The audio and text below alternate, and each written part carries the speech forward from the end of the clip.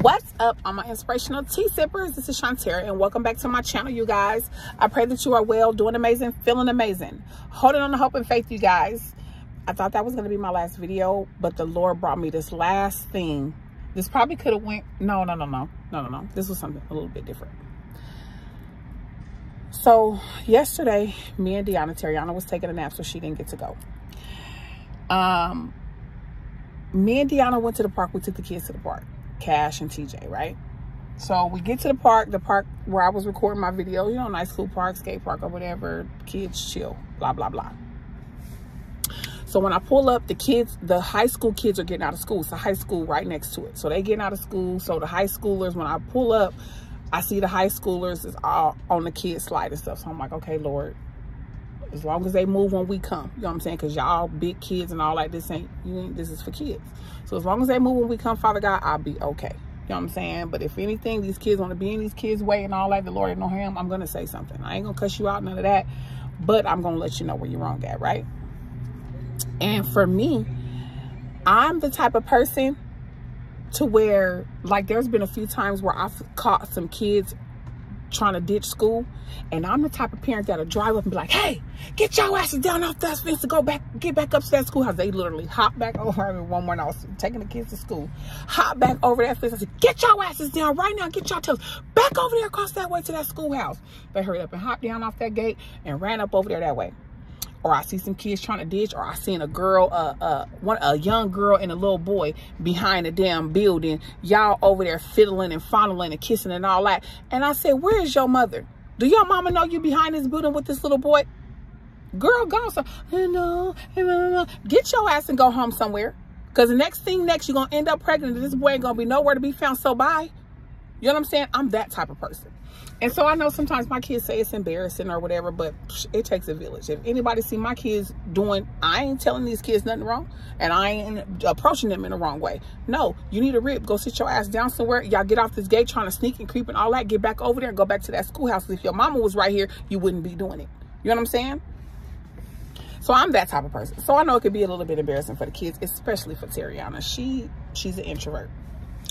And so we at the park. So when we pull up, the two kids, the boy and the girl that was on the inside the little slide, they ended up leaving when we came. It's for kids, so they playing or whatever. We go to the other side. So TJ and them, now they ready to come to the other side where the now group of high schoolers have come to, you know, smoke their little hookah or what vapes, smoke their little vapes, and they just, you know, grouped around. It's probably like 10 of them, 8 or 10 of them, just standing right there. They sitting on top of the thing, the slide or whatever. So I'm like, okay, God, I ain't gonna say nothing. As long as they don't get in the way of him coming up and down the stairs and slide, they cussing a little bit and just talking over there. I ain't gonna say nothing. I cuss in front of TJ. I slips and cuss in front of my kids. Piss me off. Get your ass in there and get cleaned up because it's just picked up before I whoop your ass.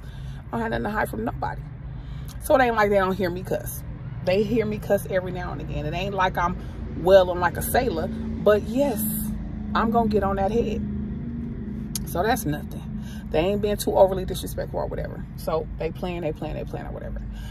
So one of the little mannish little boys up top, sitting on top, the one that's sitting on top of the slide and all that. Everybody else is just standing right there grouped on the side. You on top of the kid slide and all that. You can tell it's always that one. And I'm the one that's gonna bring it to you. Because if you that one, I'm that one.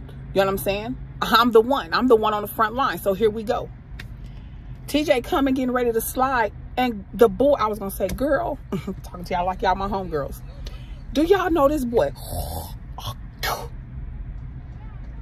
Oh, little boy, watch out.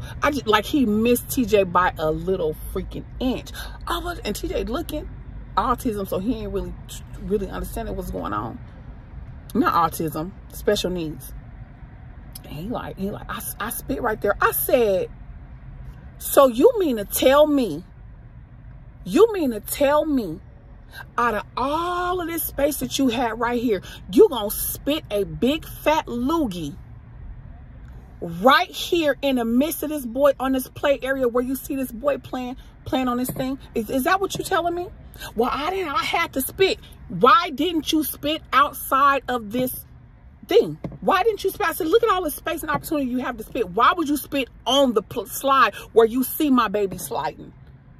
And his friends was like, oh, hell no. I can't believe you did. So I'm like, man, you a punk. Man, we better not ever see you do nothing like that. Like and then you could tell the look on his face, like he was so ashamed. He turned red as a freaking tomato. And they was like, hell no, you in the wrong, cuz. You in the wrong for that. You ought to know better than that. And then he was like, apologize. You better apologize. You know, we ain't with all that. Apologize. He was like, no, I ain't. I said, no. I don't want him to apologize. I said, because what he did just shows me. I said, I don't want his apology. I said, because what he did just shows me that he doesn't even respect himself. So if you don't respect yourself, how do I expect you to respect me or my child? I said, so that is okay. I don't want an apology. You can keep that. But you know better than that. That was disgusting. It was rude and it was disrespectful and it was uncalled for. Because mind you, we setting up, well, I've always been like this anyway, but we calling them out. You need a rip. You need a complete rip. His friends was like, hell no. They was like, we better not ever. And then one of the black boys, he was like, ma'am, on behalf of him, on the behalf of our friend, we just want to say we apologize. You know what I'm saying? We apologize for that. And we are so sorry that happened. I said, baby, that's no problem. I said, that's no problem. I said, that's my sign for us to go. I said, and I want you guys to enjoy the rest of your day. You know what I'm saying? I said, and all I'm saying is do better. And they was like, yes, ma'am. Yes, ma'am. I was like, now, God bless you guys. You know what I'm saying? Enjoy the rest of your evening. We're going to get up out of here. You know what I'm saying? And y'all continue to do what y'all do. Be safe or whatever. They was like, bye, bye. And then when we walked to the car, because Deanna was just like, she kind of like was like walking off for cash or whatever. And I said, Deanna, I said, baby, am I embarrassing? Baby, because I don't give a damn. It takes a village. I'm going to let you know. You trying to sneak and creep and all that, I'm going to get your ass out the gate. Go. Where your mama? Where's your mama? Where's your daddy? And if you ain't got one, you can come over here and get some of this love we got to give up over here. So I said, baby, I said, did I embarrass you? Because I see her. She's like, no.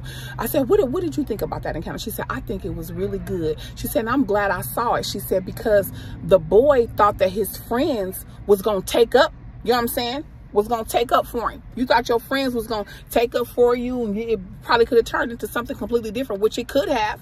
You know what I'm saying? But because we the righteousness of God and we getting ready to flip this evil world and turn it upside down and get y'all to do what y'all need to do. And that's demons go this way and righteousness go this way. We about our Father's business. And she was like, you know, it made me feel good. You know what I'm saying? Like they stood up. You know what I'm saying? They stood up for us and they didn't, you know, just go along with what he was doing, even though he was in the wrong. You know what I'm saying? So I'm guessing, I don't know what the point of the video is. He just brought it back to my memory, so I had to record it.